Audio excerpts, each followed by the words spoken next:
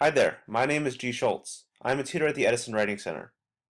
Today's screencast will discuss how to write a literary commentary and what it means to argue something in one of these commentaries. So this commentary is probably for you if maybe it's your first time writing a commentary, or if you've been getting feedback such as show your work, why, how, who says, I'm not convinced, do not assume your argument, how do you know, or even, wait, what? All of these comments suggest that you're not necessarily wrong as to what you believe about the text, but that you don't really know how to do a literary argument.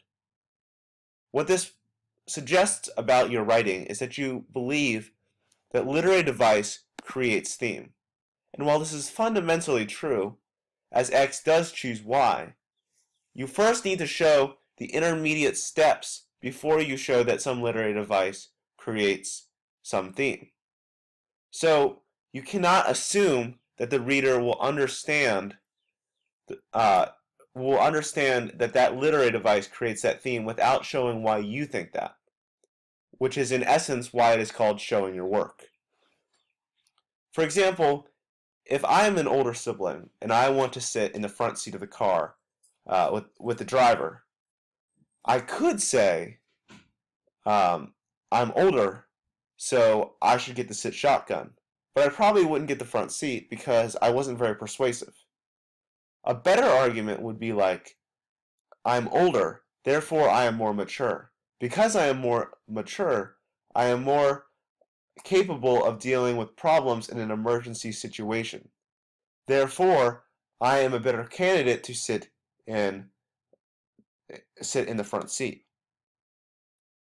So although you probably couldn't ever win this argument because siblings don't like to budge, this is a far more persuasive argument as it shows better justification for the reasoning that you should be in the front seat. It's not enough to simply say that that X does Y. You need to show why X does Y. Very similar to showing your work in math. So as an example of some things you shouldn't do, here are some examples. So Hong Kingston's negative diction regarding Fa Mulan suggests that societal expectations of women trap them within unfair limitations. So what's wrong with this is that I do have a literary device, which you might know that you have to have. And then also I have a theme. I say Fa Mulan. Suggest that societal expectation of women trap them within unfair limitations. What's missing here and needs to be here to make this argument complete is why negative diction suggests societal expectations of women trap them within unfair conditions. Similarly, this is another incomplete argument when I say Sophocles juxtaposes the motif of fate with Oedipus's status to suggest that no person's status can exempt them from their decisions. While this is not necessarily wrong, you may notice that what I've done is I've again only said my literary device and the theme. Nowhere do I discuss what's happening in the text as a result. Do I connect to my thesis? Instead, I jump to my theme and assume that they'll understand my argument. So, a more appropriate model for how to create a literary argument is my pyramid example that I use often in my tutoring sessions. So the base of every argument is your quote. Because if it's not within the text, it's going to be very hard to support a reasonable argument. And in order to build a successful argument, you do need to find some literary device, like we discussed earlier. So, for example, going back to our earlier example, maybe we say negative diction is our literary device. Our next layer of our argument is our umbrella device. And our umbrella device is whatever literary device we used in our thesis. These are always very broad literary devices, such as characterization, imagery, mood, or even tone. And essentially, a literary device will characterize or will change the tone. Aggressive diction will alter the tone, which is why tone is such a good umbrella device for your thesis. So every time you use a quote and a literary device to make an argument, it's very important that you show how it relates to your umbrella device, your device in your thesis, so that you show the connections between your argument and how your different quotes are supporting the same argument and are relevant.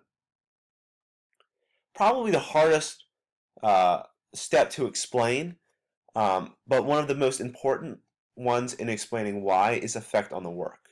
An effect on the work considers how the literary device and the umbrella device change our understanding of the text. So at this point, we're considering solely what is happening within the text and how maybe this characterization alters our understanding of the text, usually in relation to our theme. And our theme is some broad social commentary that we're going to make that is outside of our text. Usually something like people are like something, or people do blank, or people should be like blank. So it's at that point, at the top of our pyramid, we have built enough layers to support our ending point, our theme.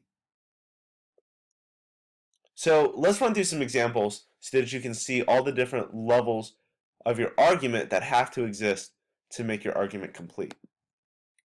So going back to our Hong Kingston example, we can keep the part that says Hong Kingston includes negative diction regarding Fa Mulan. But next we need to have our umbrella device. And so in my thesis we'll assume that I use characterization.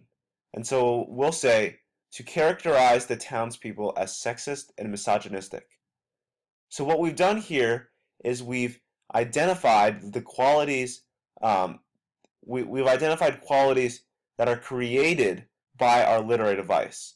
So there's a direct cause-effect relationship between our literary device and our umbrella device. And our umbrella device helps connect back to our thesis since we use characterization there.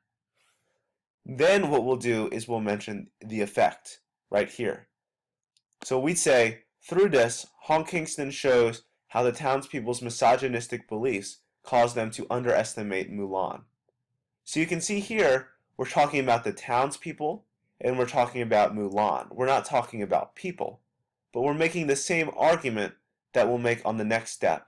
But we're staying within the text and we're arguing something something that's nearly plot level but is slightly more of an interpretation. That way our argument is not radical and jumps too far. So next we would say, this allows Hong Kingston to suggest that societal expectations of women trap them within unfair limitations, which was originally the theme we were trying to prove, but we failed to account for these two steps here.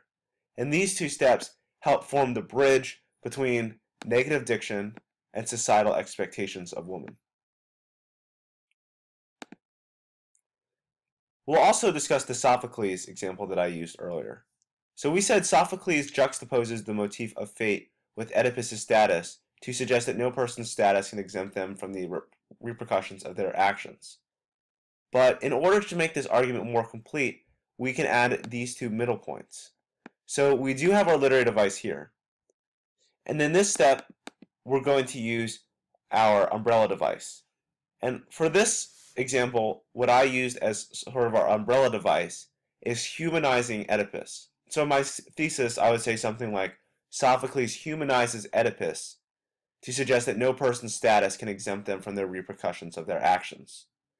So you can see that in every example, what we would do is we would show how the motif of fate, or we would show how some literary device humanizes Oedipus, and the different effects that would have and how they would create theme. So then, with this umbrella device being used for every example, we would say for this example that this allows Sophocles to show, despite Oedipus' position as king, he also must contend with his fate.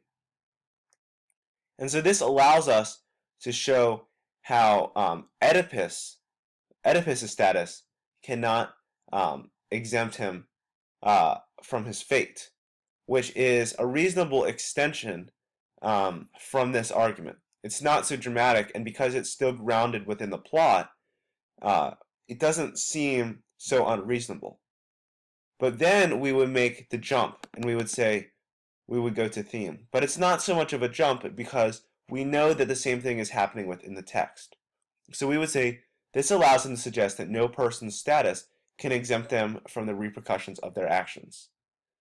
So what we've done here is now we've set our theme, right? This is where we were always trying to build to, but without these two steps, you're going to have a hard time scoring a good grade on your literary commentaries or other HL English assignments, because you're not going to be able to show your teacher why you think something.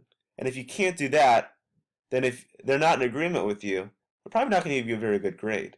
And even if they are in agreement with you, they're going to think you probably either just copied it or don't really understand it because you're making such big jumps. So it's important that to be persuasive, to write a persuasive essay, that you explain your own thinking so that you can help lead your reader towards the same school of thought that you have.